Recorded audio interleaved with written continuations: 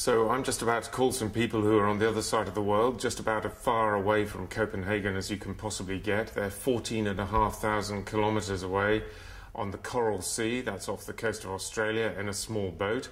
And I'm going to find out what they're doing there, what they're seeing there, and more importantly, what that has to do with what the climate change talks that are going on here in Copenhagen.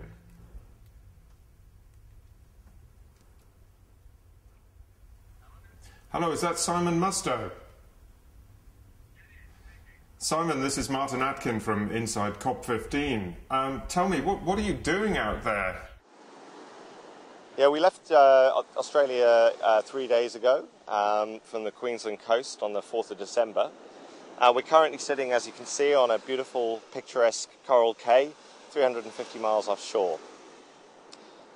The purpose of the expedition has been to look at the range of processes and, of course, the wildlife of these amazing places, and an opportunity to look, I guess, through the lens of climate change and report some of what we observed back to you guys in Copenhagen. I'll just hand over to John now for some information on what we've been seeing. John. Great. G'day, Martin. So how's it going? Yeah, well, it's been a really good, interesting trip so far. We've seen the different impacts from cyclones and recruitment from the barrier reef out here, which is now, as Simon said, about 300 nautical miles out to sea. And the first area, we had cyclone damage from last year that had no recruitment and a lot of algification. And out here at Lihu, it's almost nearly pristine.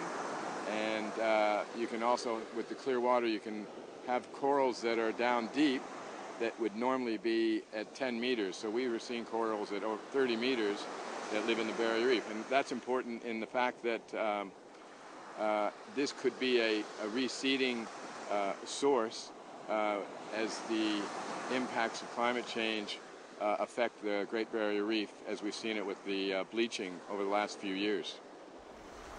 Okay, and perhaps Nicola can tell me a little bit about exactly what coral bleaching is and what that has to do with global warming.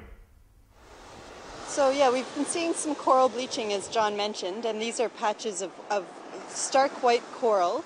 And what's happened in these instances is that the coral has been exposed to some extreme temperatures for a prolonged period of time, and this has caused the zooxanthellae that live with the corals to be released from the coral tissues. They start to produce too much oxygen, the corals get stressed out, and they release the zooxanthellae, causing the coral bleaching event. So this is obviously something that we've been witnessing. So of course, with coral bleaching, if these occurrences happen more frequently than every 5 years, it gives less and less time for the corals to recover. And so it makes you question, in the face of climate change, whether we're actually pushing these ecosystems beyond a point of no return. Okay, Nicola, it's great to talk to you. Perhaps you can put me back over to Simon. Thank you. So, Simon, good to talk to you. Perhaps we can hook up again next week when you'll have had a chance to do a bit more of investigating. And good luck with the rest of the expedition. Yes, thank you, Martin. We'll look forward, hopefully, to catching up with you, as you say, later in the week. Yeah, goodbye.